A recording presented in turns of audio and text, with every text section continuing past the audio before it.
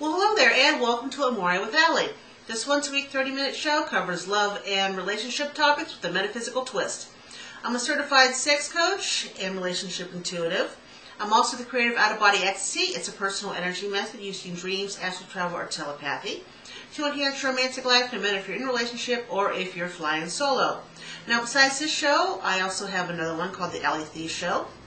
It's Thursday nights from 8 to 9 p.m. Eastern Time on Blog Talk Radio. And I also have a more of a sexual topic show called The Passion Zone on Sunday nights from 6 to 6:30 p.m. Also on Blog Talk Radio. And starting this Friday, I have Amore with Allie, the radio show version, live on Woo 91 FM from 10 to 11 p.m. Eastern Time. You can listen to it live on your radio station. On your radio dial, I guess, from 10 to 11 p.m. at 91 FM. Or if you're not in the Northeast Ohio area, you can go to iHeartRadio and listen to it there. Or, third choice, you can Google Woo 91, Woo, W-O-O, 91 FM, and listen to it live on their website. But yes, this Friday, I'm excited, kind of nervous. I'm known everywhere, all over the world except for where I live. So this is an experiment. Worcester, Ohio is kind of a traditional type of town, very oriented in their past. So having a psychic and a sex coach living within their boundaries and doing a show live on a radio station within their boundaries is really quite new here. I'll be interested to see how it is received. I have to manage what I say very carefully on the air. I cannot, if I bring up any type of sexual topic, I have to dance around it and kind of make it Disney-like, just in case whomever might be listening is listening. And even though it's a 10 to 11 p.m. slot on a Friday night, and kids aren't usually up that late, I still have to follow the rules of the station, which is hosted by the College of Worcester. So, you'll see me dancing around quite a bit of things. Well, please join in. The more listeners I get on Woo 91, hopefully they'll keep me on. It's kind of, I'm in a probation period. So if I behave myself and I actually bring these listeners in, they'll extend me at least until college breaks for the summer in May, or maybe June. So please listen and send me your questions and topics and whatnot. Now, to find out more about me, I forgot to put that part in, visit AllieThies.com. There we go. Now, the last time I did a show, we did an affirmation. And it was, my life is full of romantic love, unconditional love, and love that pushes me to be the best person I can be. You know, and a lot of time that one love, that one true unconditional love, whether it is a romantic love or it could be a love of a child or a parent or a sibling, really pushes us to be the person we're supposed to be. For myself, it's been my son. He most certainly is an unconditional love. And he challenges me as a 12-year-old that he is every single day. And he does push me to be the best person I can be. I could sit back and really not do anything, or I could have taken a job in accounting. I could have taken a job as a psychiatric assistant or whatnot at one of the major hospitals here, but I chose not to. Though all of them are very worthy professions, but to be the best I could be in the field I'm supposed to be in, which is sitting here talking to you. And you know, the sitting here part, why I'm talking about sitting, I know it has nothing to do with the affirmation, me sitting, but sitting drives me crazy. Just to let you know, I'm used to being up and moving around and talking with my hands. I'm a big hand talker. Because where the camera is, and because it's a small camera and I'm sitting down, I talk with my hands, but you can't see my hands because they're beneath the camera. I like to stand up, I like to talk, I like to move things, I like to walk around. When I have stuff, I like to show it, and it feels weird to try to demonstrate things, dressing a candle, showing you, say, for instance, the oil, which is Ylang Ylang, which I happen to have today, but you can actually I can show you a bottle of Ylang Ylang, but really, it's a bottle of oil. But sitting here and trying to dress a candle, holding it up with the oil and putting it into its holder and doing stuff with it, showing you spells and whatnot, isn't actually easy sitting here. So I'm putting it out there. My goal is to do Amore with Allie, the video part, with a larger camera, maybe with somebody behind the camera, so that I can move around and do what I do and do well instead of just sitting here. I am not a sitting person, which is something my son helps me do and be the best person I can be. So that's where I was going because of the affirmation. Let's see, what kind of notes do I have? Anything interesting? I told you updates. I suppose that's it. So the quote of the week. This was once said by William Shakespeare. It was from one of his plays, and I'm sure you guys, somebody will know what play it's from. Off the top of my head, I do not know. It may be Romeo and Juliet. But he once said, "The more I give to thee, the more I have, for both are infinite." That's so nice, isn't it? The more I give to thee, the more I have, for both are infinite. So that was by William Shakespeare. Now, the first question we have coming up here for the viewers' questions, and if you want to send me a question, send me an email to amore@agelessknowledge.com. Very simple. I just need the question, and if you would like some initials. If I don't ever have any initials, I throw things in. I make up initials. I make up names. I'm quite creative, so I'm good at that. So for me not to do that, please put in initials. Okay, first question here. My name is NB. Hi, NB. And would like to know how RF feels towards me. Thanks. Well, you're welcome. Thanks for sending in the question. I like politeness, so I like thank yous. You know, RF, when I see RF and the way that he looks at you, there is an overwhelming feeling of friendship. I can see the friendship, I don't know how to put it, friendship energy.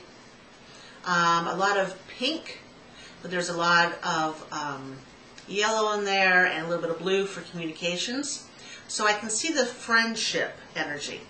And on the fringe of the friendship energy is more of a crimson color, which I am viewing towards passion and more of a sexual type of love as opposed to the inner part, which is a friendship type of love.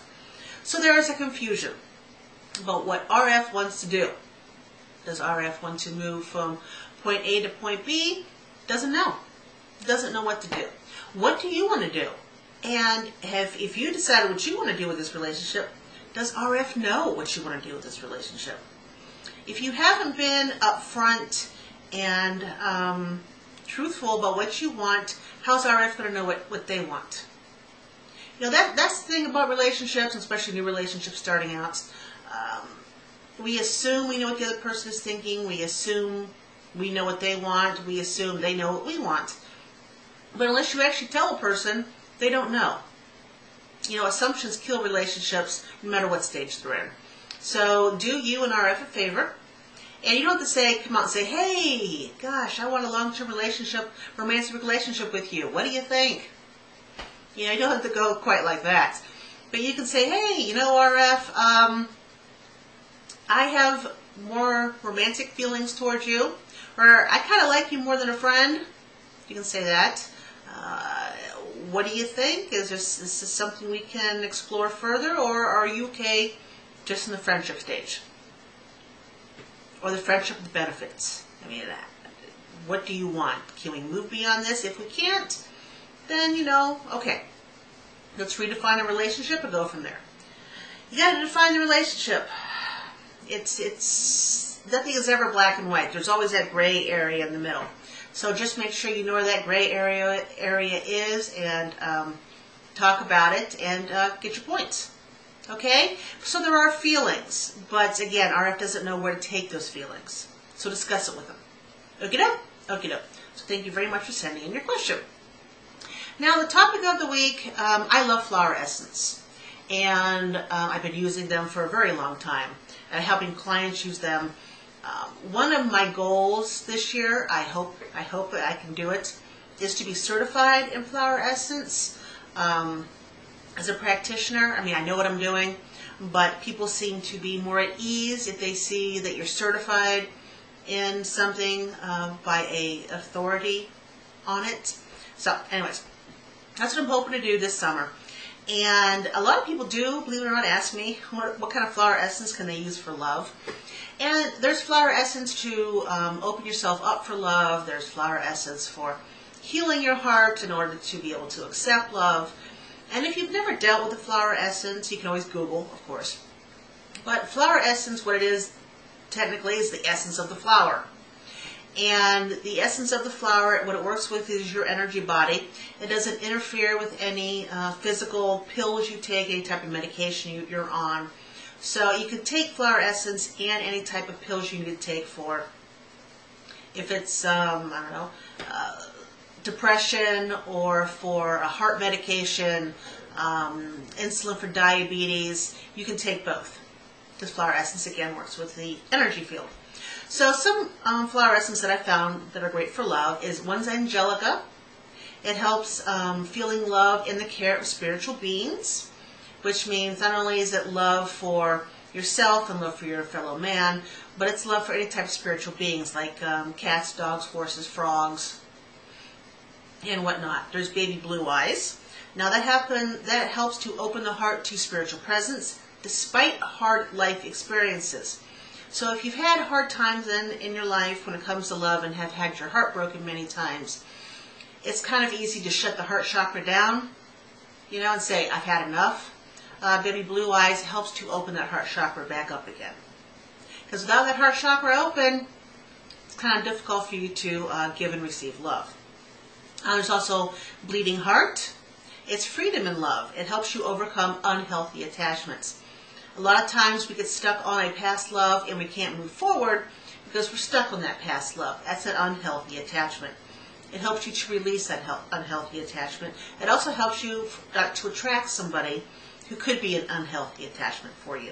So in the past, if you're always in a savior mode, and you tend to find people who have problems with drugs, or are mentally unstable, or alcoholics, this will help you to not attract those type of people. Okay?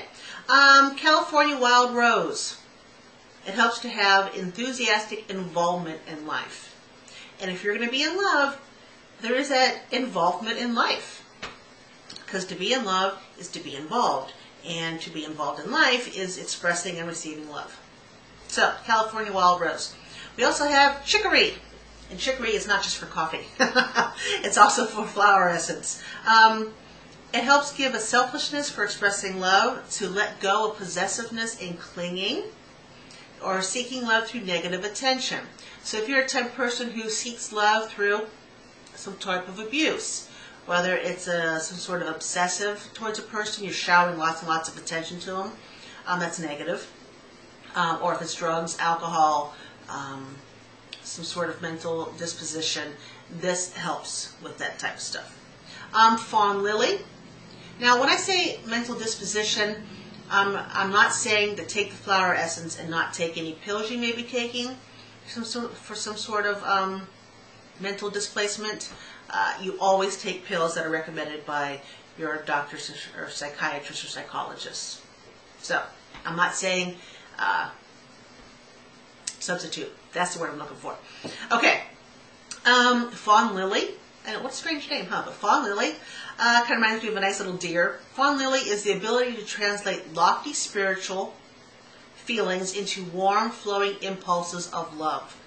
So say, for instance, you do out-of-body work, like I do a lot of, and you're connected to a person spiritually in the lofty realms of the astral realm, but not in the physical sense.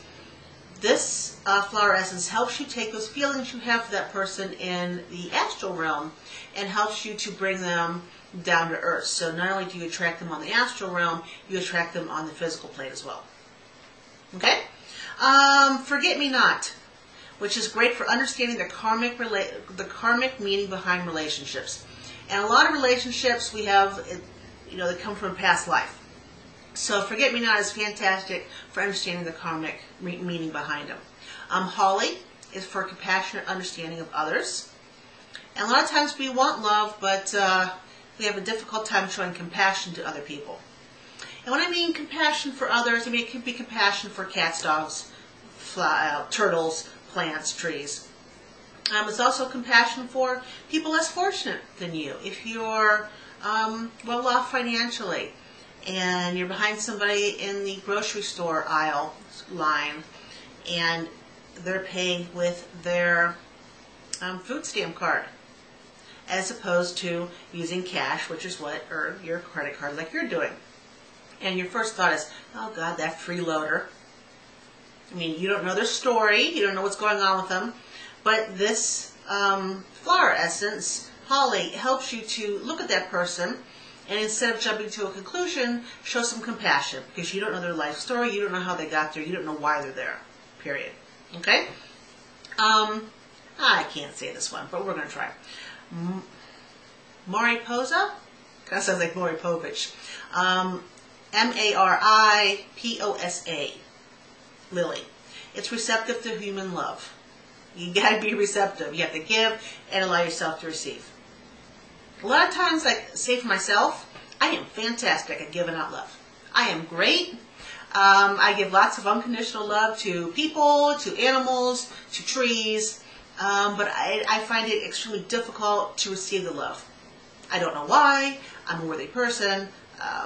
I'm fantastic. I know I'm fantastic. And I don't mean it in a self-centered way. We're all fantastic, but I know I am. But I still seem to have a problem with receiving love. Human love. Animals, I got no problem with.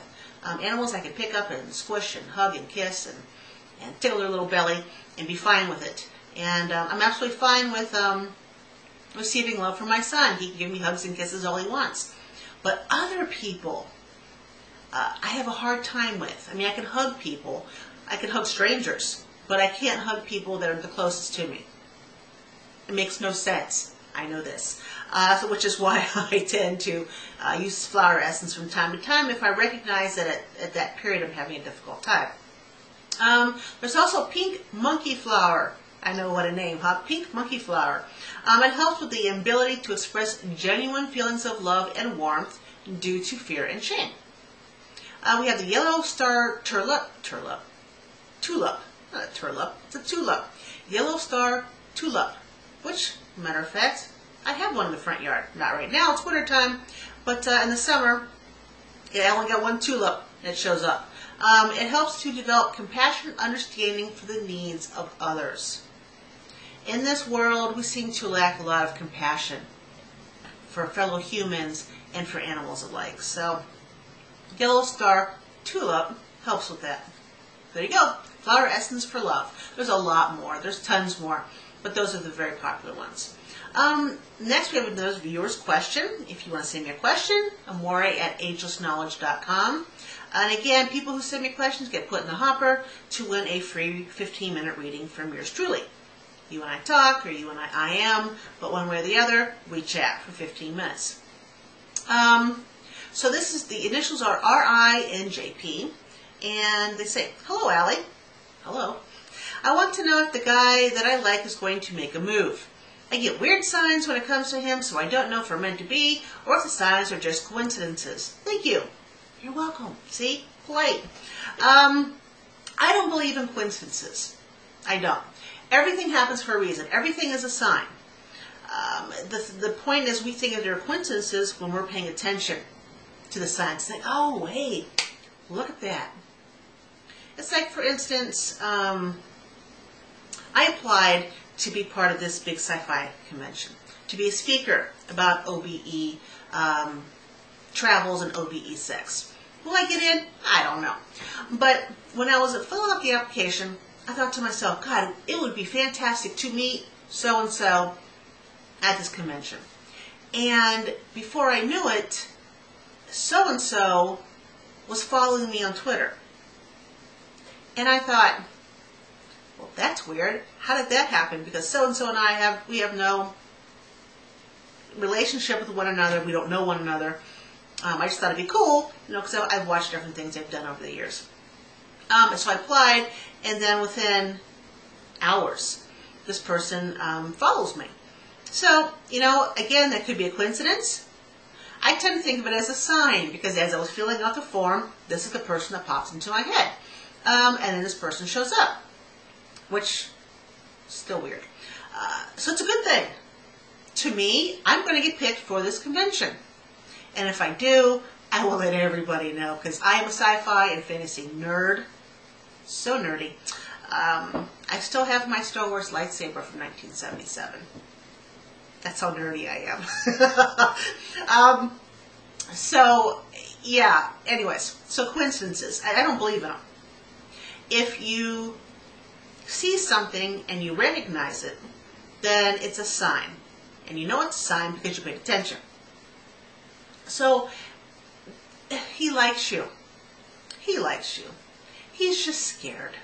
And he's nervous. Eventually he's going to make a move. It's going to take some time.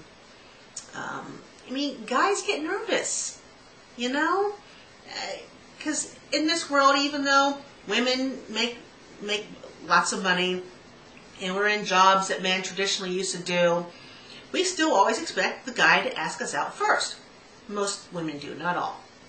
When, how much guts it takes for a guy to ask a girl out? It takes a lot. Why don't you ask him? I'll tell you why, because you're scared you're going to get turned down. Well, why wouldn't he be just as scared? If you want something or somebody, don't wait around and wait for them to make the move. Ask them out. Well, is there a chance he'll say no? Of course there's a chance. Even if he likes you, there's a chance he'll turn you down. Is there a chance you'll turn him down? Of course there is. Even if you like him, there's still that chance. It goes both ways. So don't wait. I say go for it. Ask him. It doesn't have to be some big brouhaha. Just ask him out for coffee. That's it. Coffee. Glass of water. And if you two work in the same area, just say, hey, I'm going down and grab some coffee. You want to come with me? And that way, if he says no, he's basically turning the coffee down and not you. See how that works? Yes. Do it. But yeah, eventually he'll make a move, but how long do you want to wait? I say, we're in 2013. You ask him. Okay? Okay. Good luck. Okay, magical item of the week. Ylang Ylang. I just like the name. Really. What are you using today? I'm using a little bit of Ylang Ylang. It has a nice ring to it, don't you think? No, Ylang Ylang oil, the planet, it represents Venus. The element is water. You can use it for love, sex, and peace. Not a piece of love and sex, but peace as in peace and love, baby. Peace. It's a great, sweet, invigorating scent. It's just, well, I shouldn't say it's invigorating. It's more soothing because it's for peace. But for me, it's invigorating because it can be used for increasing sexual desire. So for me, I also think it's invigorating for that respect. It's also used to draw love to you. It's fantastic for peace. Let's say you and somebody has a fight, you and your significant other, you and a child, the household's up in an uproar, a big brouhaha going on.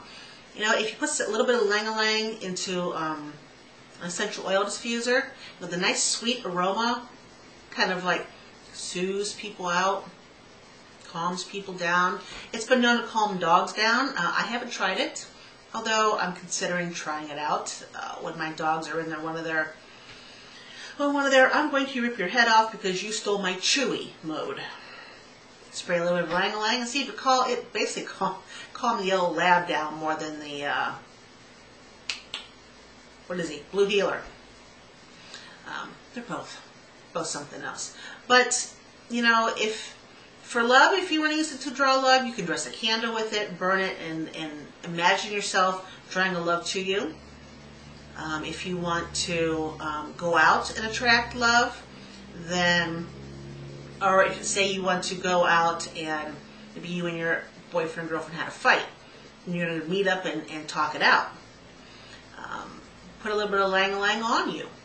You know, a little bit on the wrist, a little bit here on the neck, maybe behind the ears, ladies in the chest, the breast area, and then go out.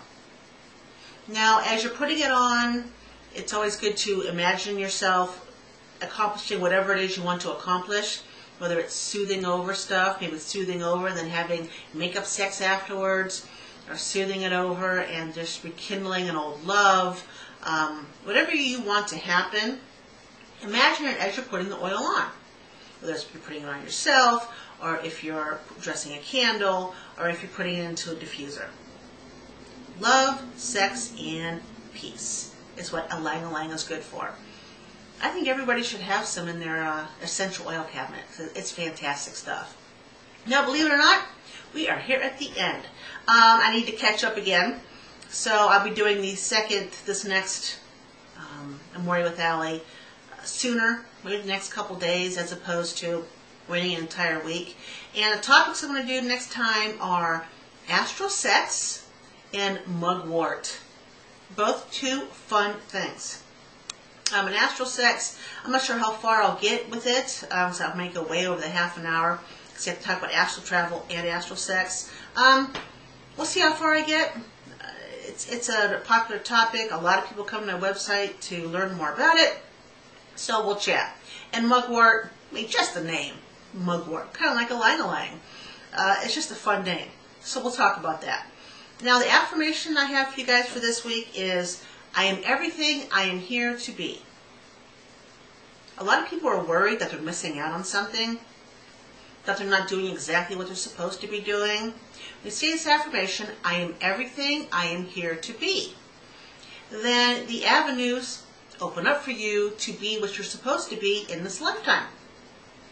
So it opens up opportunities and love and travel and new locations. Of course, it also means that people and places and things and jobs can drop away.